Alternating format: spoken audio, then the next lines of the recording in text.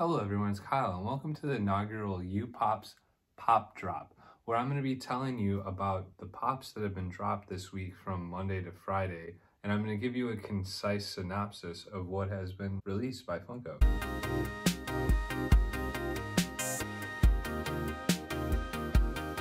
There are 44 pops released as of Friday morning, and I have broken them down into the different categories. And in going in alphabetical order by their actual way that they're broken down on their box, whether it's ad icons, heroes, or Star Wars, I will give you what was in the set that was released this week. And then at the end, I'll give you a top 5 and an honorable mention. First, in ad icons, Drummer McNugget. In animation, we have Danger Mouse and Demongo, which is from Samurai Jack. We have College, which is Ateneo Blue Eagle and De La Salle Green Archer. In directors, we have Anthony and Joseph Russo, which direct the Marvel movies.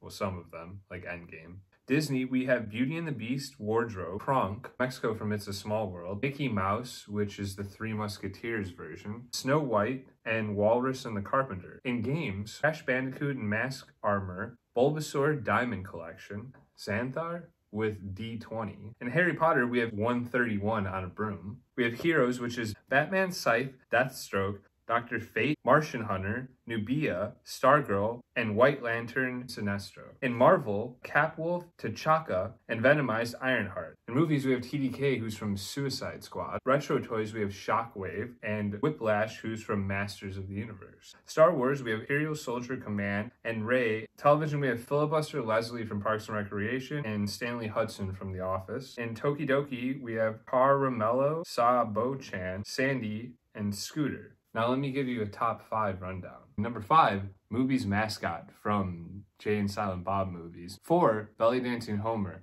Who doesn't love The Simpsons, and this is definitely a unique pop. At number 3, Cobra B.A.T, which I thought was very interesting because it had the intricate gears in the middle of the body, which you don't always see in the pops. 2, we have the Diamond Collection Squirtle.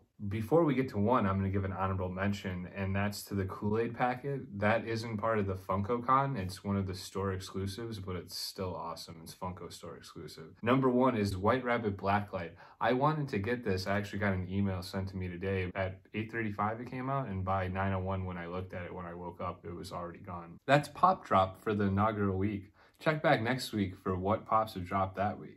Have a good rest of your day.